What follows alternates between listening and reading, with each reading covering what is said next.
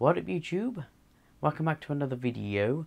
Today we're going to be installing a new fan shroud and a new fan to my 3D printer. So let's get into it.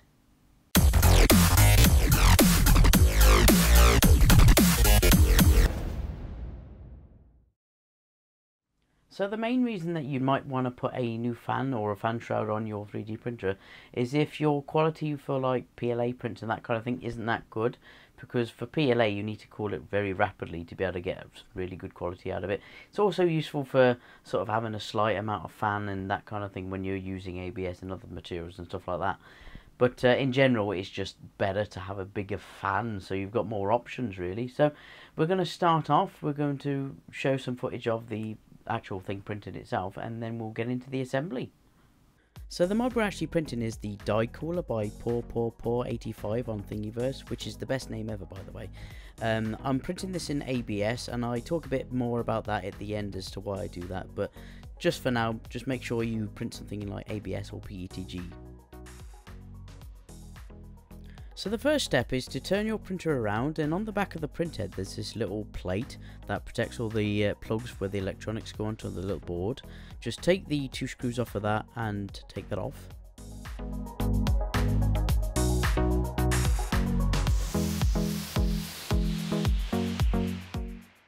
Once that's removed, you can get to all the little plugs at the back of the printer, and you want to take this plug out here, the one I'm pointing at. It's the little black plug closest to the linear rail. Once you've done this, you want to dismantle your extruder mechanism. I've done a more detailed guide how to do this in my all metal hot end video, so go and check that out above in the cards. Now you just want to feed the fan cable through the linear rail from where it was plugged into the little board. This is so you can remove the fan completely from the printer.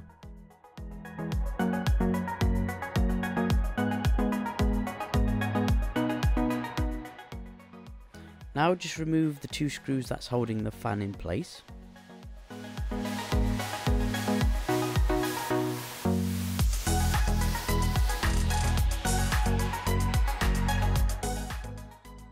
Now you want to attach the radial fan to the 3D printed part using the M4x20 bolt and nut. I actually used a nylock nut here, but it's completely optional, it holds on fine without.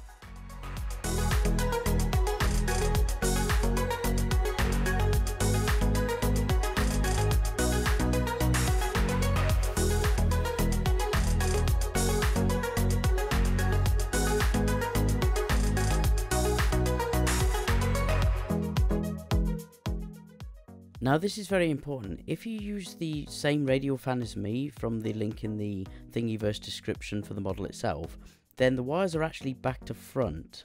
So what we need to do before we can use it is actually switch the wires around. To do this, you need to just face the connector at you so you can see the two little metal contacts. Then you want to get a really tiny screwdriver, or a Stanley blade could work also for this, but be very careful, it's sharp.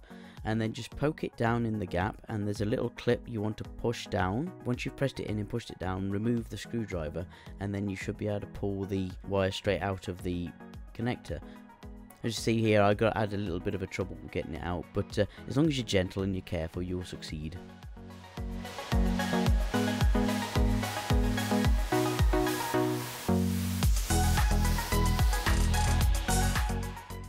Now you've got the pins out of the connector, you can see there's a tiny little clip on the back that holds them in. So what you want to do to make sure they hold back in the connector when you put them back in the right way is just to get your fingernail or a tiny little screwdriver to bend the little clips back up. Be very gentle here because you don't want to snap them off, and then that way when you put them back in they'll hold nice and tightly.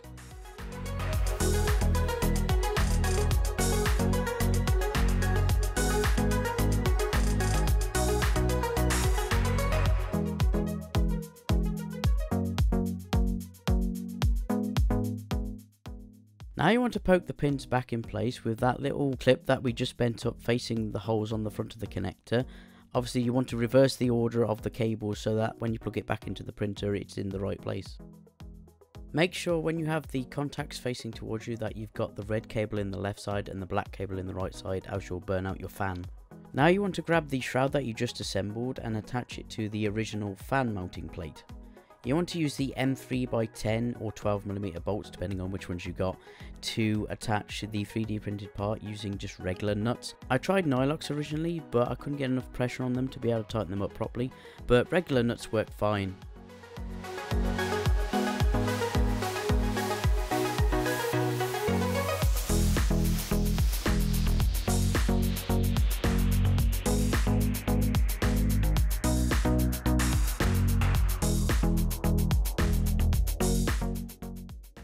Apologies for my hands being in the way a little bit here, but you just want to tuck the cable down the back of the heater block and out the way so it doesn't get caught on anything. Then run it back through the linear rails in the same way the original fan cable did, so you can plug it back in.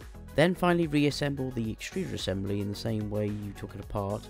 Again, see the other video from before, and then you can then plug everything in at the back. And finally, using the 2 screws, just reattach the plate that covers up the little control board at the back.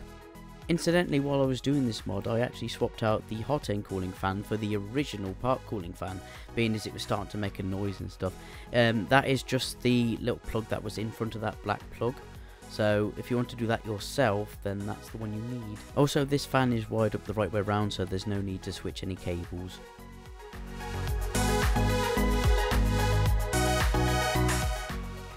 But there you have it. It's not actually that difficult to fit one of these, and it makes no end of difference. I'll put a video somewhere on the screen of it printing a cooling tower, and it's the same cooling tower that I printed back in the Z-Brace mod, which looked a bit, although very straight, was a bit naff. So it's the exact same G-code, the exact same file essentially, and I just ran it again through this printer.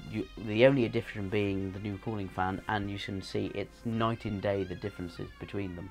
One thing to note with this is you'll probably want to print this in ABS or PETG, something with a high temperature resistance, because that fan shroud is going to be right next to a heated bed as well as a heated nozzle for an extended period of time. So if you're using PLA, it might be okay, but it's likely that it will deform and then ruin a print or something, so you definitely want to avoid that.